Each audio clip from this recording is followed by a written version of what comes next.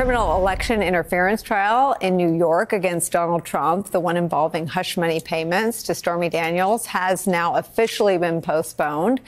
It will now start in the middle of April, 30 days from today, according to Judge Juan Merchan, who's overseeing the case. Yesterday, Manhattan District Attorney Alvin Bragg had requested just a 30-day delay after Trump requested 90 days. That request was due to delays from the Justice Department, actually, in providing evidence to Trump's lawyers. That evidence involves a federal investigation into the prosecution's star witness, former Trump lawyer Michael Cohen. Judge Merchan has also scheduled a hearing on March 25th. That's the day the trial was supposed to start.